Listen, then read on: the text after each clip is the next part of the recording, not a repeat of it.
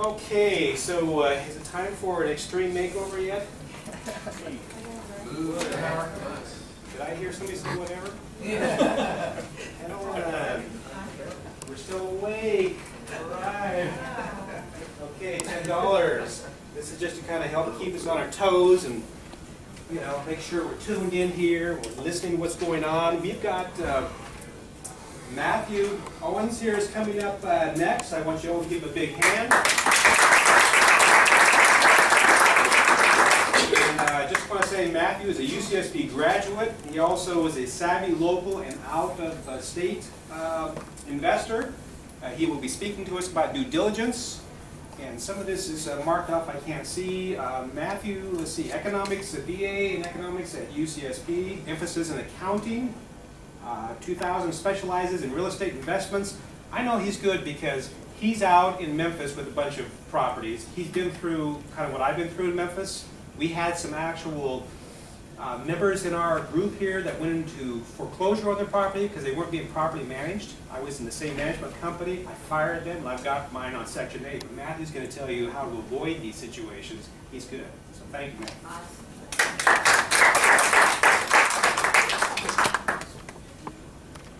Money in real estate.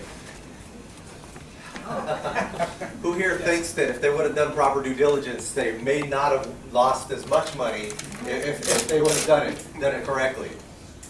You know, I see so many people buying property, sight unseen. Sorry, Dan. Oh, yeah. Throw you under the bus on this one. Whatever.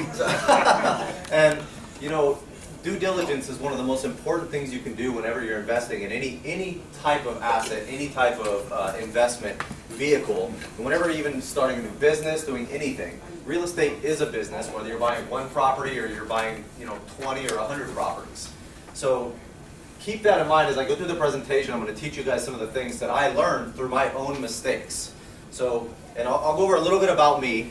I've purchased over 200 properties in the last 5 years. I'm purchasing about 5 to 10 properties a month right now. And I graduated from UC Santa Barbara, and I'll just admit that it was fun. Santa Barbara is an amazing place.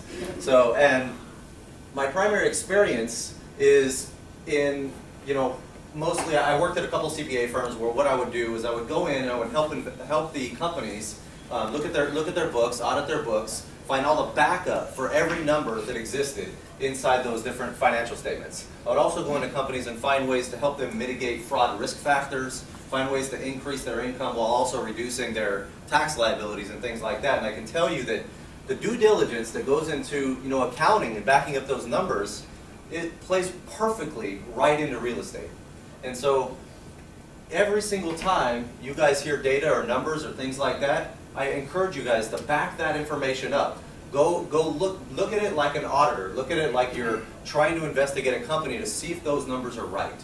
And if those, a lot of people use different projections and things like that, and you want to go through and say, you know, is that right for me in my own comfort level? So I use, and should I be investing in this investment in the first place? My real estate experience, I do a lot of real estate taxation. I found there's very few CPAs that really understand the tax side and the right structuring and legal implications associated with real estate. And I think it's one of the most important things to start with, is understanding that to protect yourself. And don't go open all these entities. A million attorneys will tell you, open an entity after entity after entity.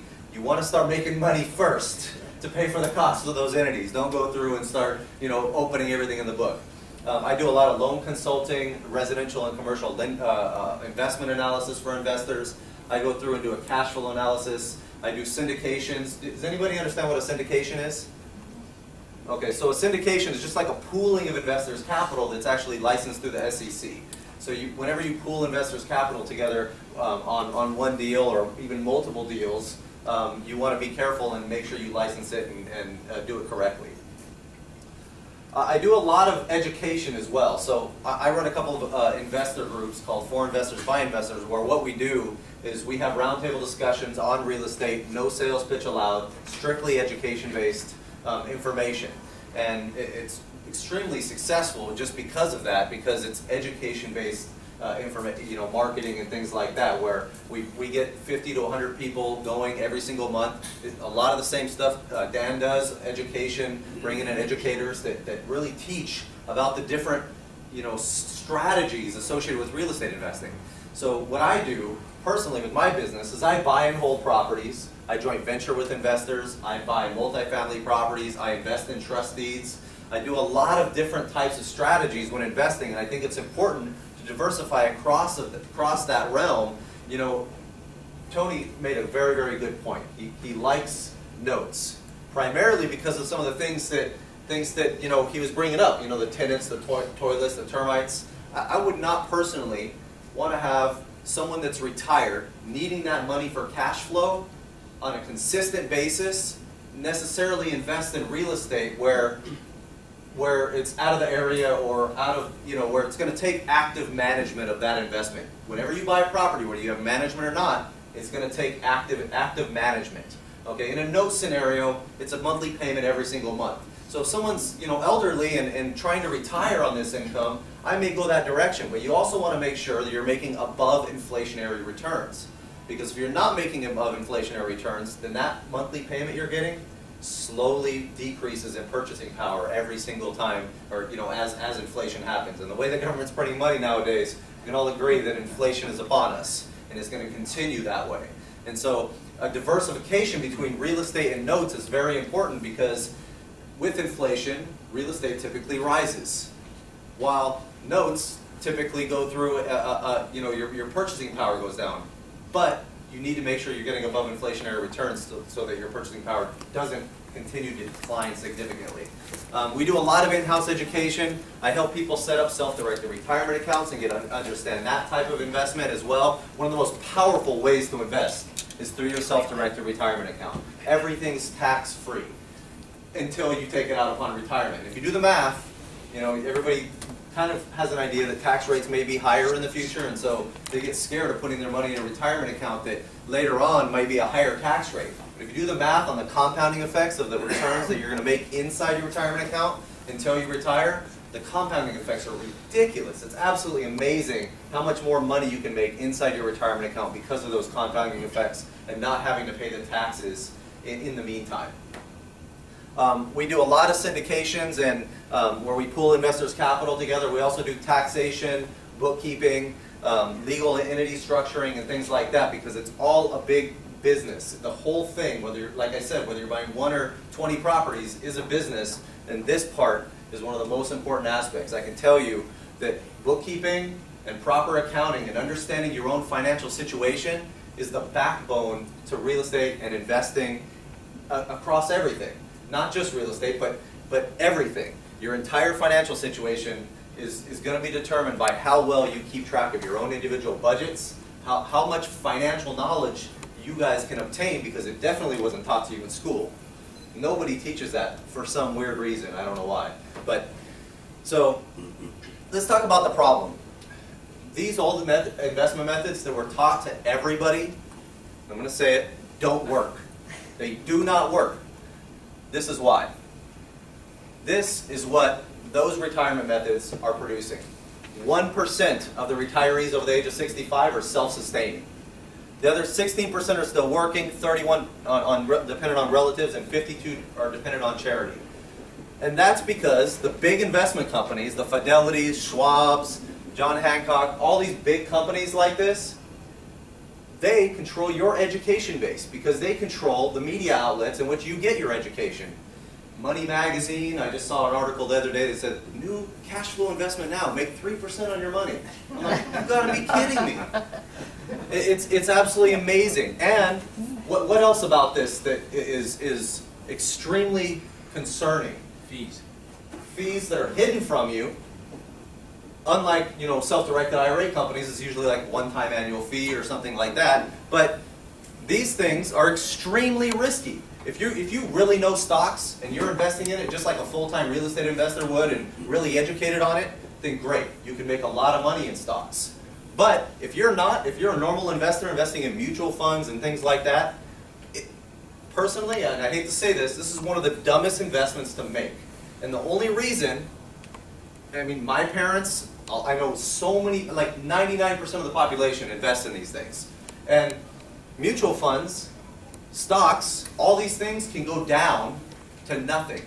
You have no control over what happens with the overall investment. You know, there's stop losses in stocks and things like that that can help you, but the vast majority of people don't ever implement those things. It's extremely important to understand that control is the #1 thing that's going to make you wealthier or send you to the poorhouse. Because through economic volatility and fluctuation, that control is everything. That's why I love real estate. I love investing in stocks. I will not put my money anywhere that doesn't have collateral back to it. Another asset, or investing in an asset that has a higher amount of collateral than what I invested personally in the first place. So, I mean, in CDs, I don't know if you guys know this, but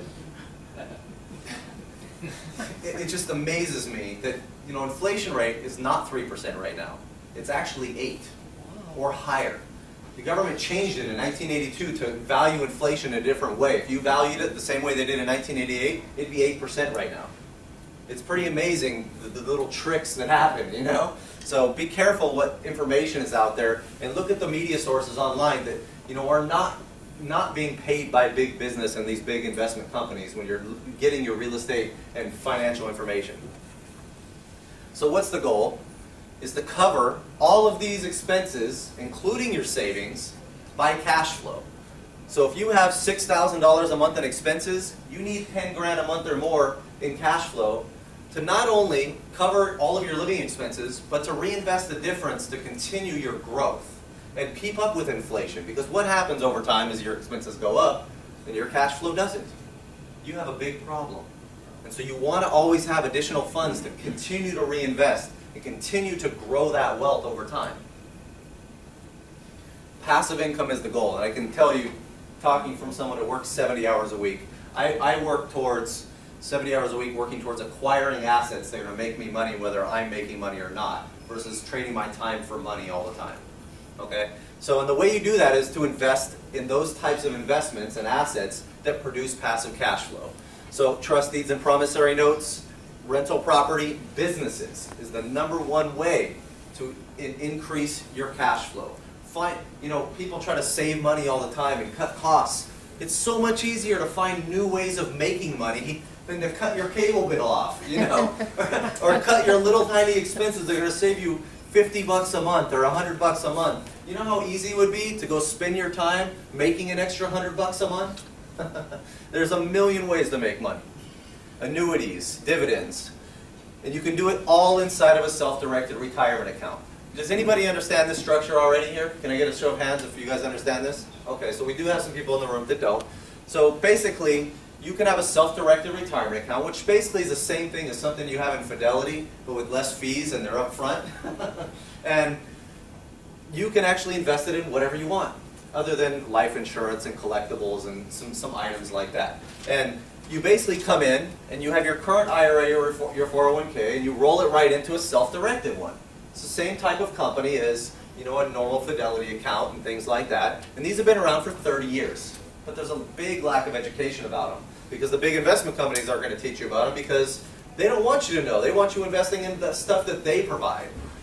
And so you can set up an LLC that is owned by your IRA and have a bank account for the LLC, and all your money from the IRA goes into the LLC, and you're the manager of that LLC. Now you can't commingle the funds. You got to be really careful not to commingle and do business with lineal descendants, parents or kids. You can do business with brothers and sisters and everybody else pretty much. But lineal descendants you can't do business with. Now you have a checkbook. You can write checks right for your assets.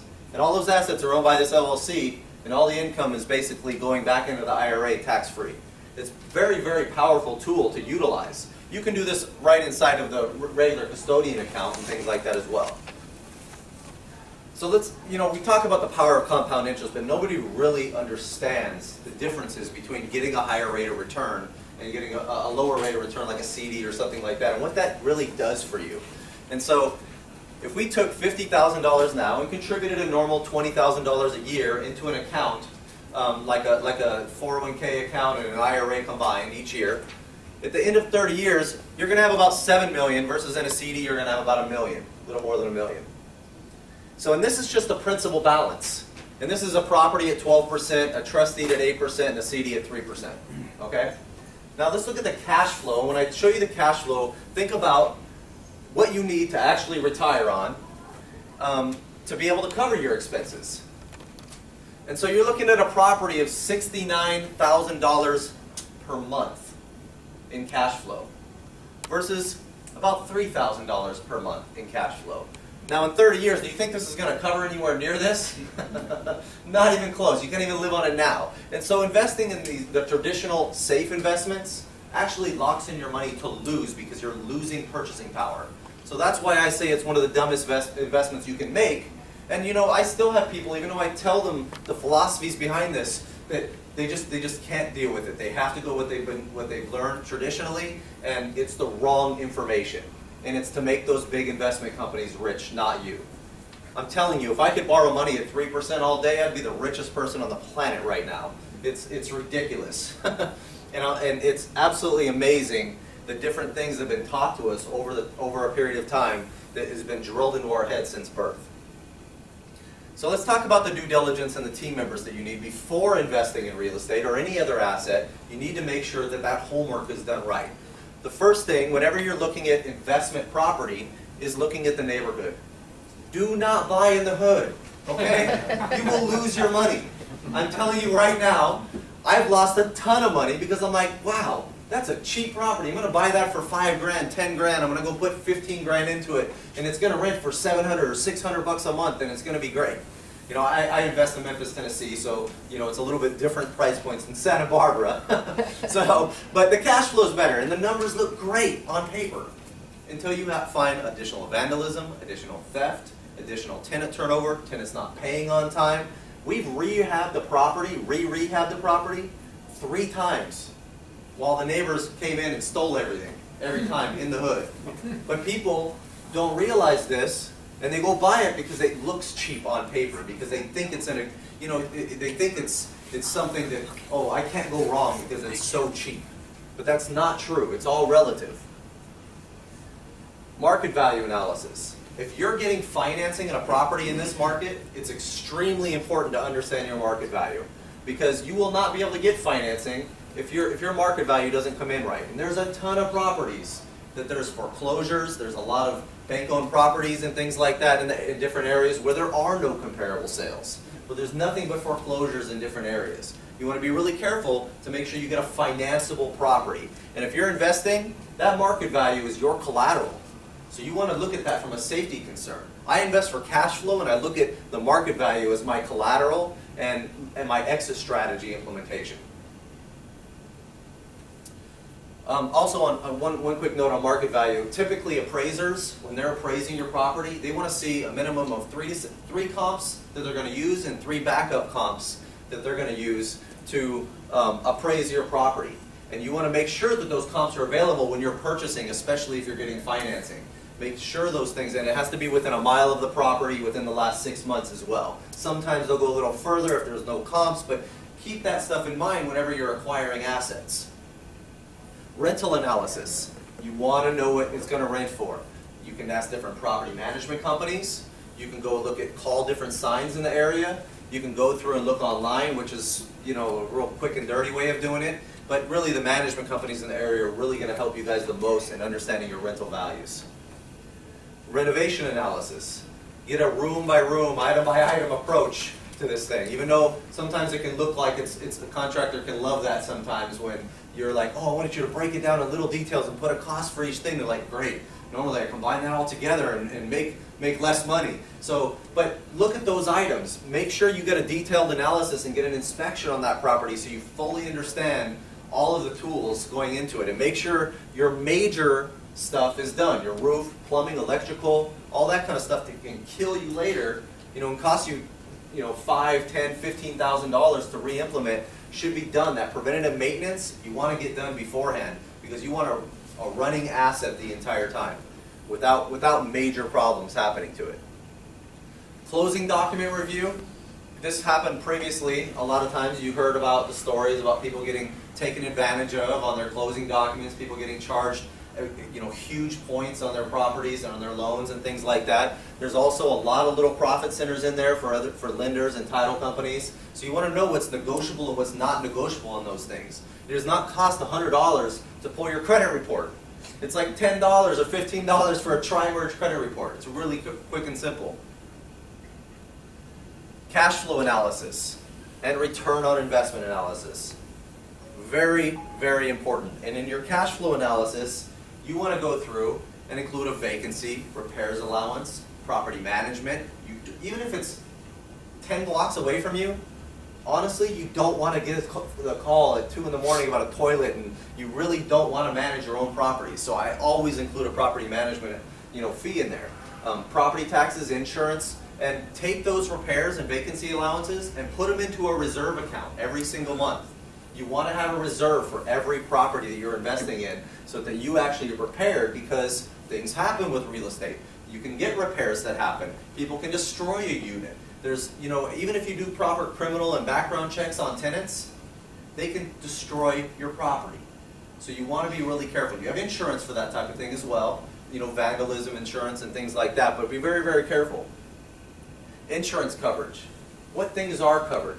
When you go buy a property and it's unrenovated and you're going to go renovate it, you should be buying a vacancy policy, not a renter's policy, because if you go buy a renter's policy and something happens to that contractor, you're not going to be covered. The insurance company is going to come in and say, no, we're not going to go cover that because you have the wrong policy. There's things in the insurance like loss of rents coverage. If there's a fire or something like that and the tenant has to move out, the insurance company will cover your loss of rents during that period of time.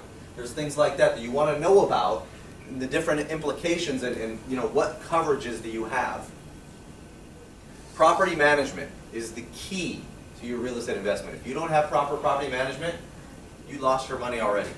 The property management, I don't care if it's in Beverly Hills or Santa Barbara, it's honestly one of the most important things that you can have is that proper management company that does the proper communication with you on every single month, and that you can communicate with, and that does collection procedures right, does eviction procedures right, goes through and makes sure the asset is taken care of and protected. So interviewing that management company is very, very key. This is our due diligence package that we provide on every investment. We get the before and after rehab pictures, the video, inspection reports, the comps on the property, all of this stuff that I just went over, we put together personally.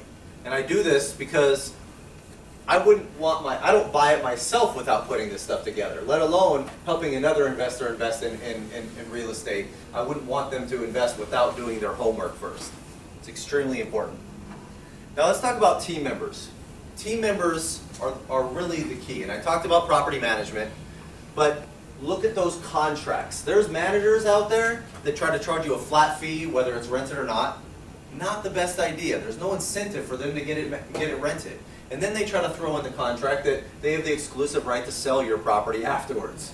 So you're sick of it, tired of it not being rented, and then they get to go sell it for you.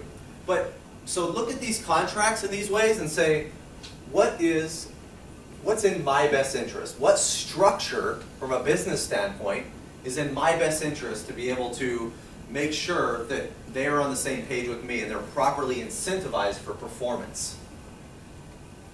You want to look and see how much, call for references. See how much they know about the tenant-landlord laws in that state. If they screw up and you get sued for not doing proper management procedures, that's a big problem. It can cost you a ton of money.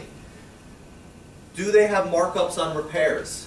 That's a very big no-no in my book, because personally, I don't think that that's a good incentive in place. That incentivizes more and more repairs to happen if they're making money every time there's a repair that happens. So look at those types of things. Cheapest is not always the best either. We've had managers at 6%. I went through 5 management companies in Tennessee before I just started my own and said, forget it, I'm doing it myself now. So I shipped one of my best friends out to Tennessee to manage all of our properties about 6 years ago, and we have 5 rehab crews now. We have a full in-house management company that manages it. I talk with them every day, and we bought him a house for $200 grand. That's 3,000 square feet on an acre of land on a golf course. Oh my God. I mean, it's ridiculous. And the guy doesn't golf. I'm gonna kill him. I'm like, Why do you live on a golf course if you don't golf? So, I mean, those are the types of, you see differences in different markets like that. But I mean, I was telling you guys earlier, I mess with my friends now and tell them if they mess with me, I'm going to send them to Memphis and make them live there instead of California. So it's better for taxes. There's no state income taxes. So teams of rehabbers. You want multiple teams of rehabbers, because what happens is if you have one team, then their quality can slowly decline, their prices can incline, and their time parameters usually increase as well. So you want to be able to pull that work away from them if they're not doing their job, and get contracts in place for these things so that way they're incentivized. You say, hey, look, how much time do you think this is going to take you to rehab? Okay, a month. Great. I'll give you a month and a week. After that period of time, you're going to lose $100 a day in labor time until it's completed. But if you get it done before that month, for every day you're done beforehand, you're going to get an extra $100 a day too. Incentivize all of your team members. Make sure you get materials and labor breakdown for all of your major items. Attorneys and CPAs. You want attorneys and CPAs in every market you do business in. Okay, I don't pretend like I know the laws in the state, the tax laws in the state of Arizona.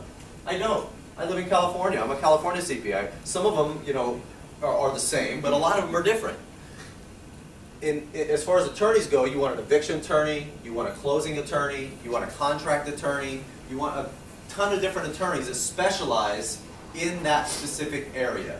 I wouldn't go to my closing attorney and ask them to help me with an eviction. They don't know anything about eviction law. I mean, they have an idea, but they don't specialize in that.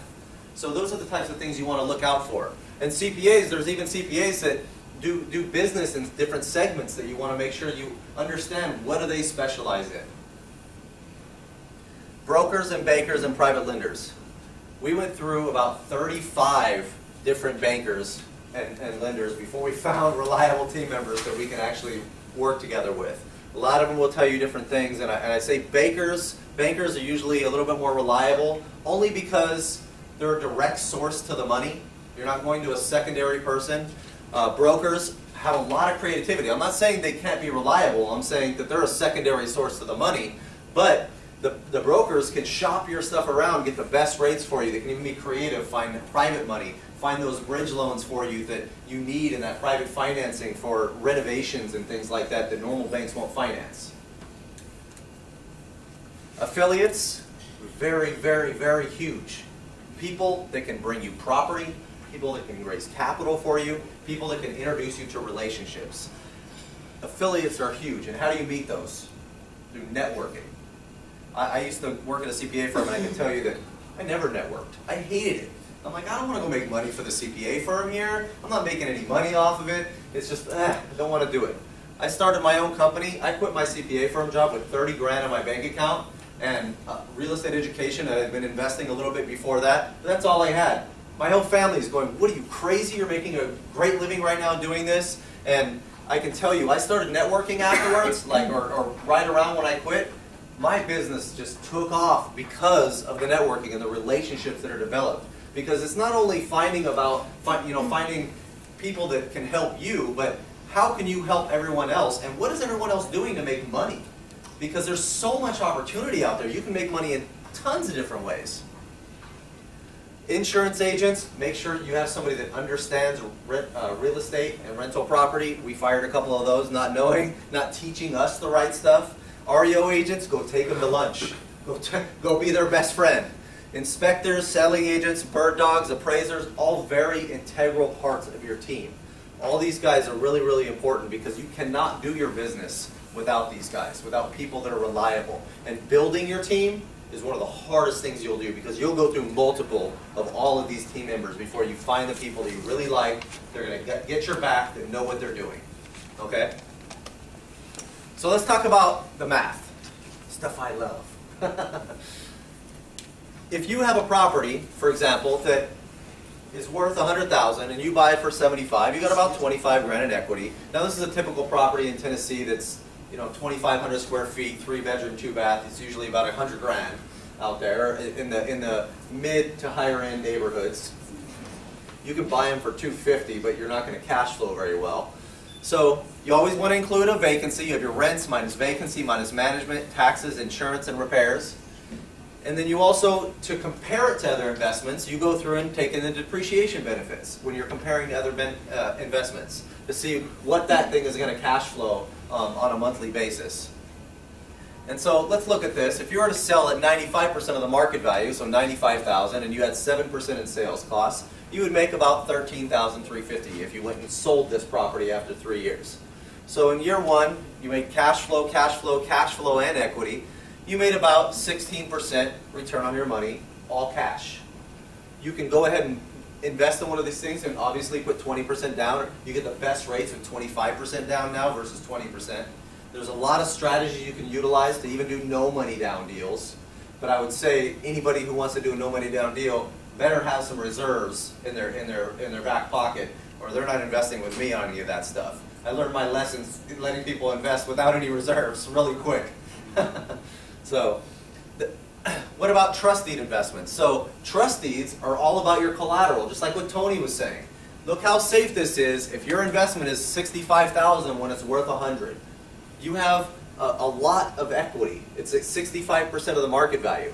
Typically, I have investments where I have investors invest with me at 8% interest rate for 7 years. It's a flat payment every month. It's not a hugely high rate of return or anything like that, but it's a very safe long-term investment, and it has collateral attached to it. But you know, I like it. I think it's a great return.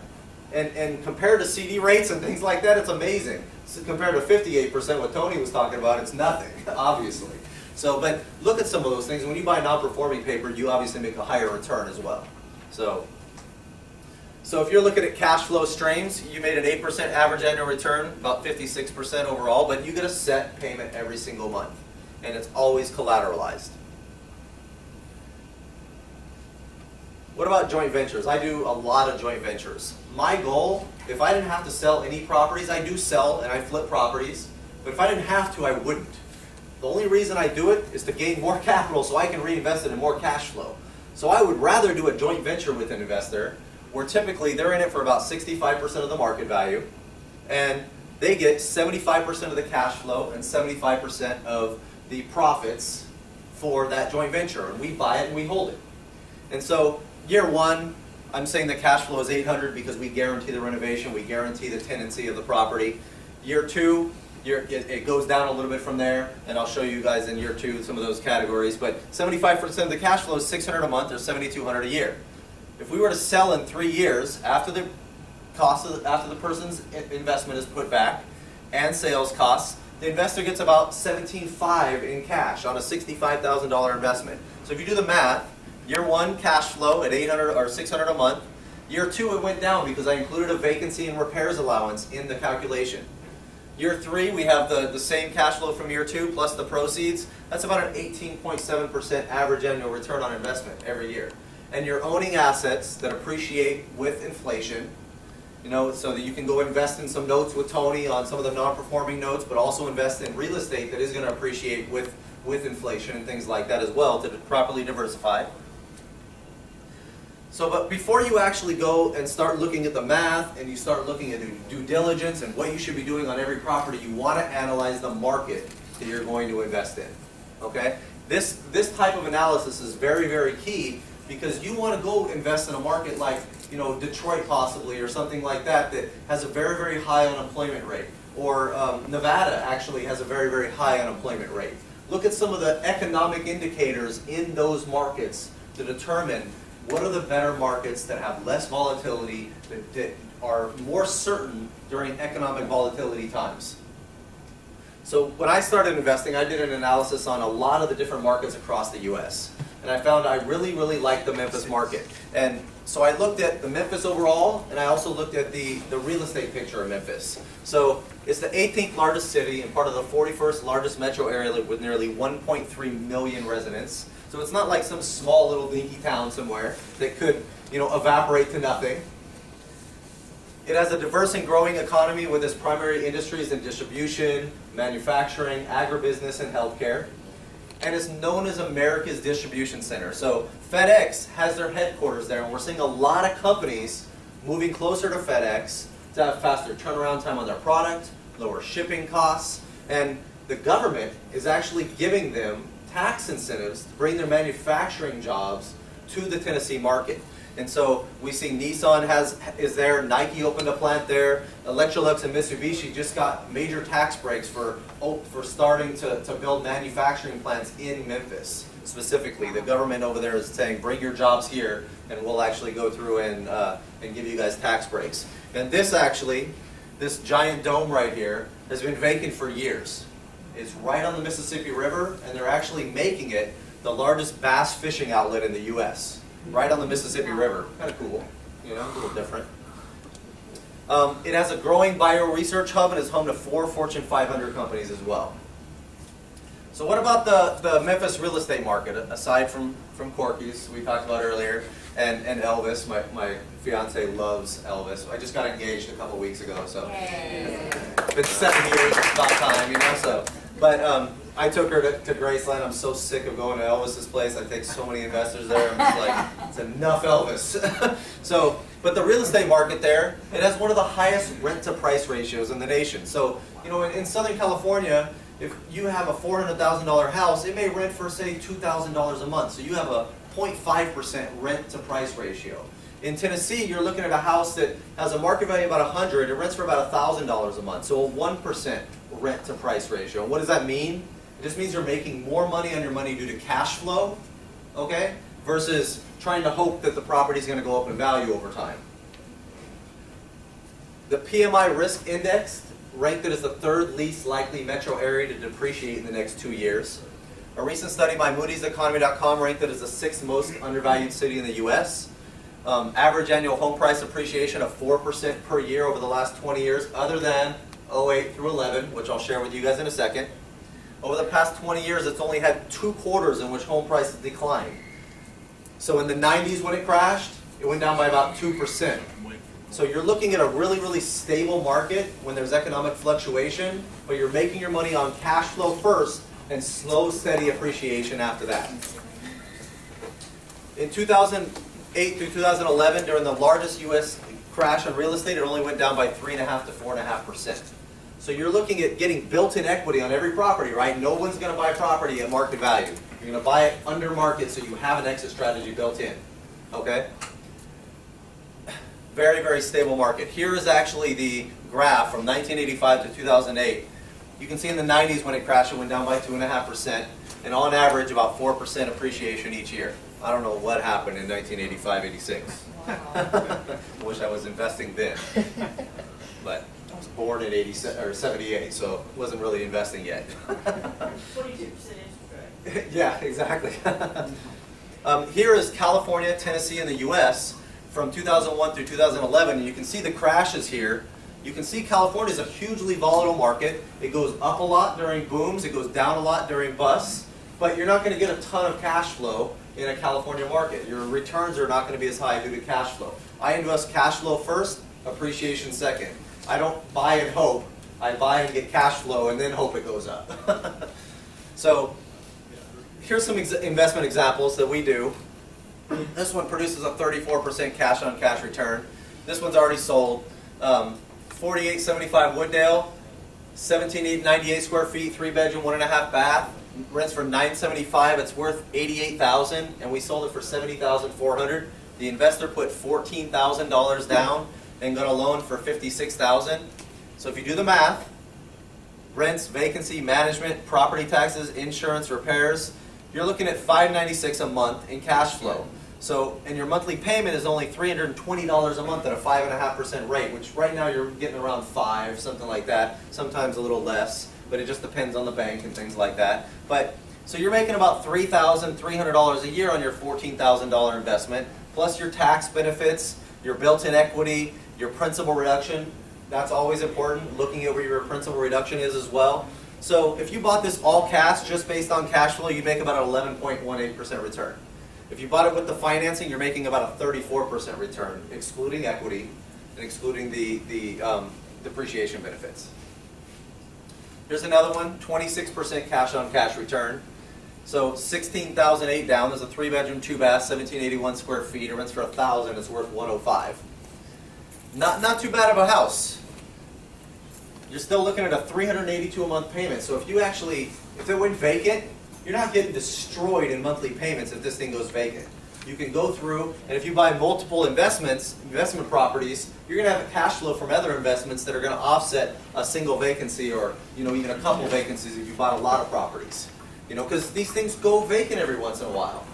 Don't expect that they don't. People can stay there for 10 years or 3, 4, 5 years, but expect them that every once in a while they go vacant. And that's when the repairs happen. That's when that reserve comes in play. So you want to make sure that you have that reserve set up.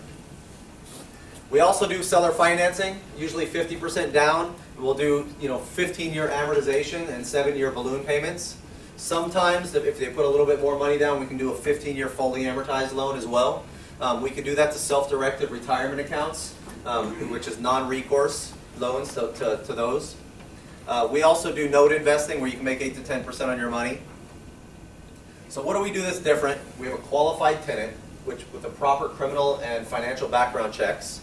We have turnkey, fully renovated properties with the preventative maintenance done. The plumbing, electrical, roof, HVAC, all that stuff. Quality long-term assets. We don't buy in the hood. Don't ever do that, guys. I'm telling you, it's the scariest thing in the world. I bought so many properties in the beginning, sight unseen, relying on my manager saying, oh yeah, I'll collect there, no problem. And they just don't care. You get bad management, and you just don't want to be collecting that rent in those areas. Proper risk mitigation procedures in place. The proper due diligence done on every single investment. In-house management.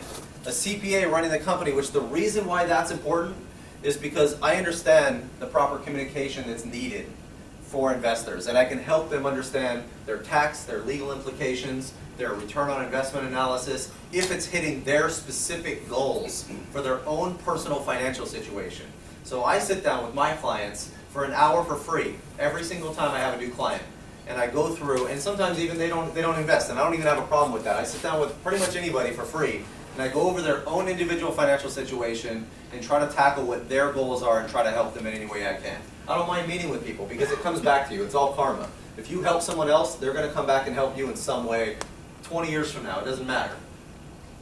How you can make money with us? You can invest in trust deeds. You can buy and hold properties, either through seller financing, traditional financing, or cash. You can partner with us on joint ventures.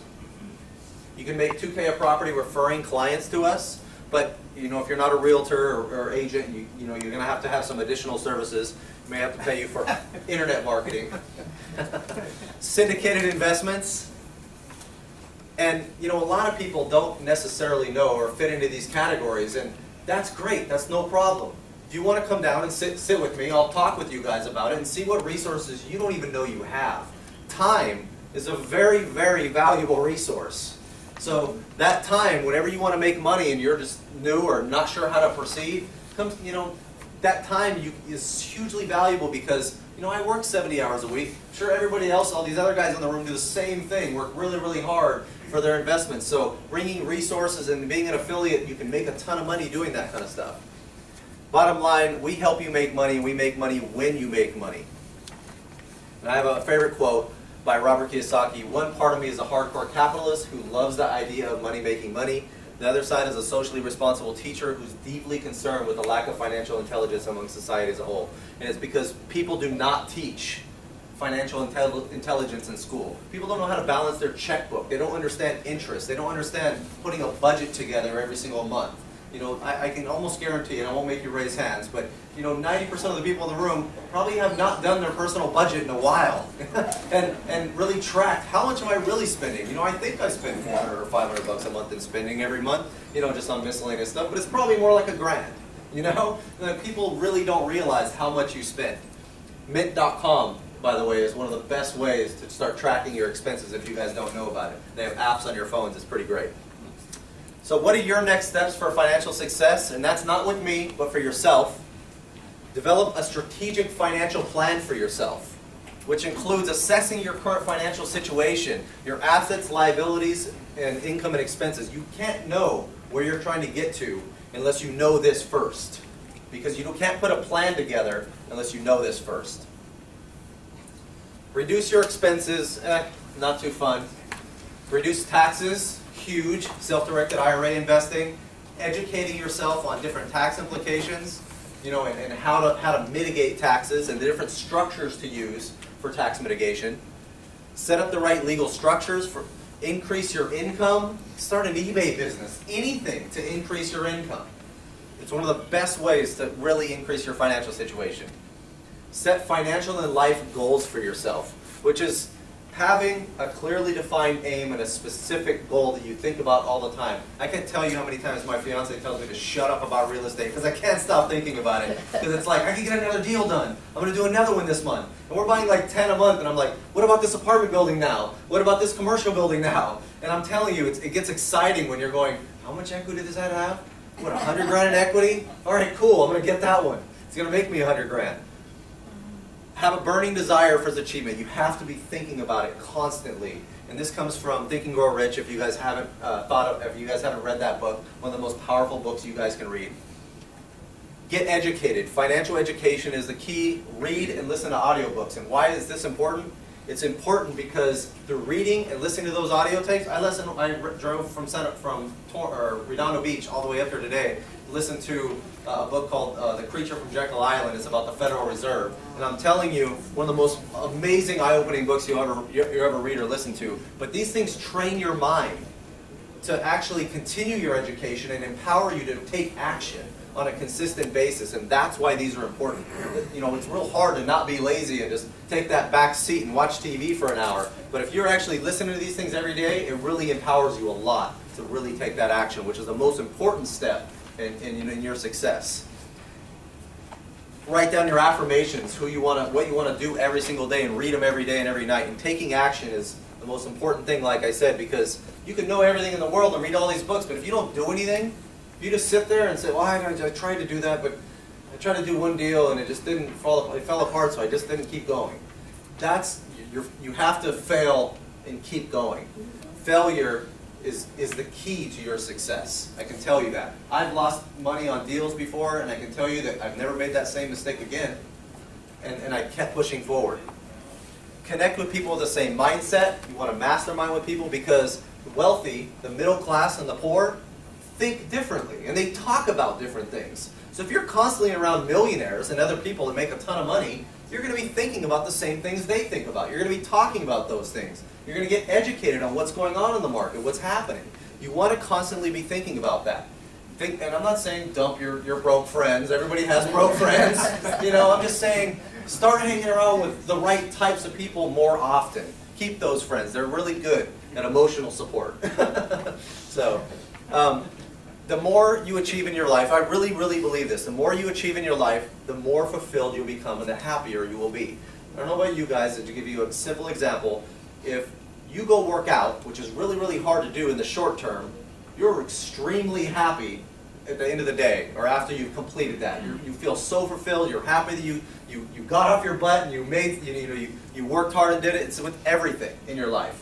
You get rid of that short-term discomfort. You fight through it. That short-term discomfort, and the harder it is up front, the more fulfilling you'll be at the end. The happier you'll be, the more fulfilled you'll be, and you'll be a much more well-adjusted person because you've been able to accomplish so much more in your life. Desire is the key. You have to want it. There's too many people that are complacent, that are just, and I know so many people that are complacent and broke, and they're unhappy with their lives because they haven't achieved more. And that doesn't necessarily have to do with money. It has to do with anything you think is worthwhile in achieving. Whether it's going out and starting a nonprofit organization, making money, going to the gym, doing anything that you think is going to be worth it in your lives to actually make a difference. This is very, very important. So that being said, that's it for the presentation, guys. I hope you guys liked it. If you guys want to talk, I'll be over here afterwards. I think we're going to have a break right now and everything. So, you guys can come talk.